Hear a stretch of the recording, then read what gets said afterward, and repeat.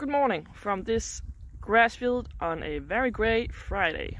So, if you saw last week's video, you'll know that H suddenly started to limp, and we went eventually to the vet and figured out why.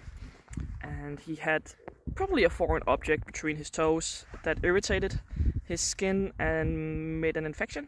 So she opened that area, and now I have to treat it. So in this video I just wanted... Hello! Kan du være med? So in this video I just wanted to show you how I am treating this paw injury. Now thankfully we don't have to wear any bandaged on his paw. Hello! Since it's not a nail injury and it's not under his paw. So that's very fortunate. But yes, I will do this as a voiceover. Just to make it easier for myself. This is my coffee. Oi, oi. Welcome to the life with a German Shepherd. Yeah, he's doing so well. But he is taking it like a champ. I'm so proud of him so far. Yep, okay, I'm ready. Let's go home. But yeah, hope you find this video insightful. So, H is getting painkillers once a day and antibiotics twice a day. And what I'm doing here is I'm chopping off the antibiotic pill, and then I'm getting some painkillers. It's just by weight. And then I'm adding it to some cat wet food, because then I'm sure he's gonna eat it all up. And that's also why I'm chopping off that pill, because it makes it easier for him to get down.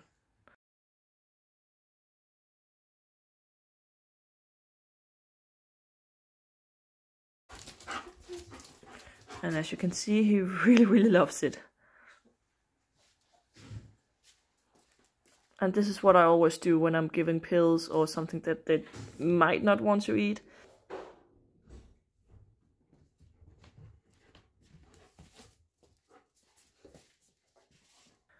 Alright, so now it's time for a morning walk, and he is sleeping with a sock on just so he's not licking his wound, and he's wearing a muzzle, and he was just wearing a muzzle for the first few days while we were trying to figure out how to put on that balloon.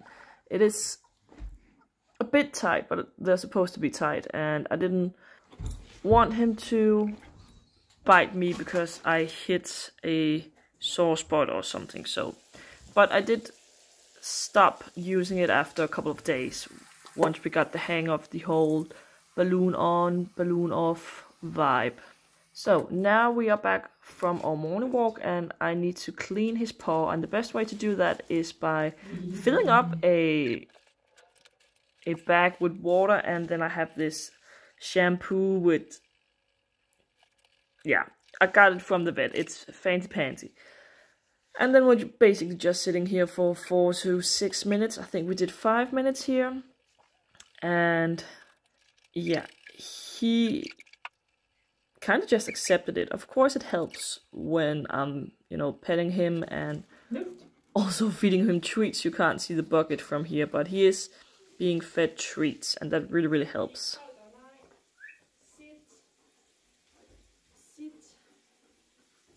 And then I'm getting a bag of clean water just to remove the excess soap. And he's not a big fan of that.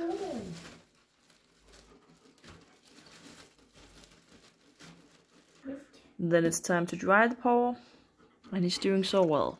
Of course, since it is fairly new, this whole cleaning paw thing, I am giving him a lot of treats in between whatever I'm doing. So now it's time to add one of 2 gels. This one is a disinfecting one that's gonna clean the wound or the cut. And as you can see, he does not like it.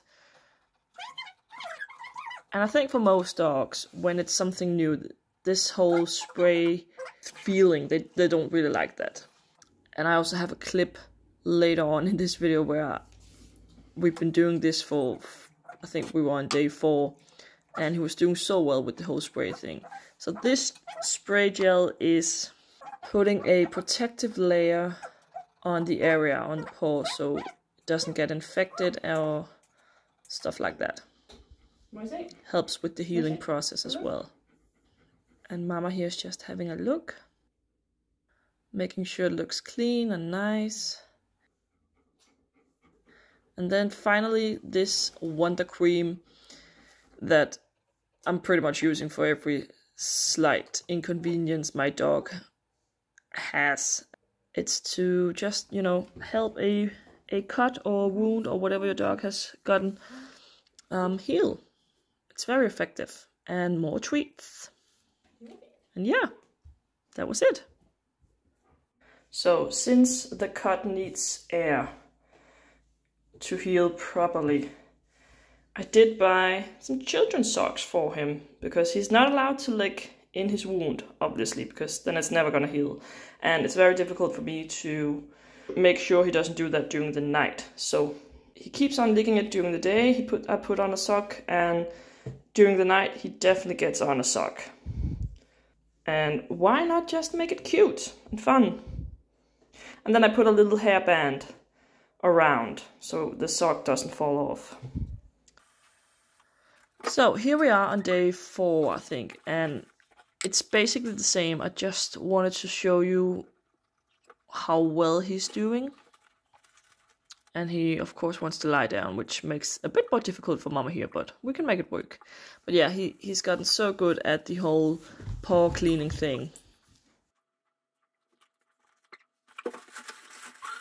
Of course, he doesn't love it, but you know, he kind of just rolls with it. And now's the fun part, the spray. Just notice how good he is. Compared to the first day or the second day. Doing so well. I'm so proud of him. And this whole cleaning process we're doing, or the first 3 or 4 days, I think, no, probably longer, we were cleaning it between 3 and 4 times a day. And of course it needs a lot of air, and he's not allowed to lick in it. And then right now we are, I think, doing between 1 and 2 times a day.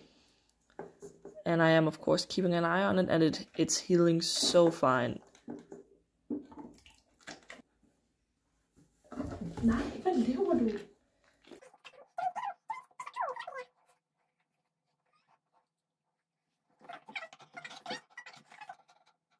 Just putting on that cream again.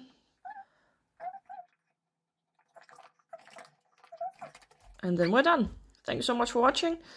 I hope you learned something. It doesn't have to be that difficult. And hopefully I will see you next time. Bye.